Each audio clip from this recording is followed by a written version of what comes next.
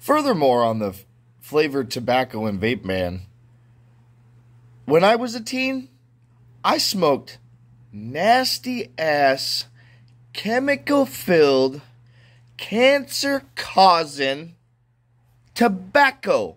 Plain old nasty tobacco. Makes, you know, that old shit with the filter that makes your mouth taste like a fucking ashtray? It's not really attractive. To some, I guess.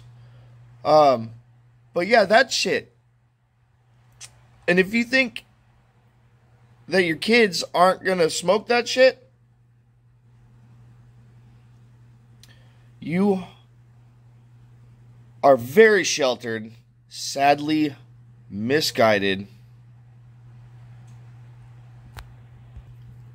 indoctrinated, misled, deceived, and lied to, and you're part of the herd.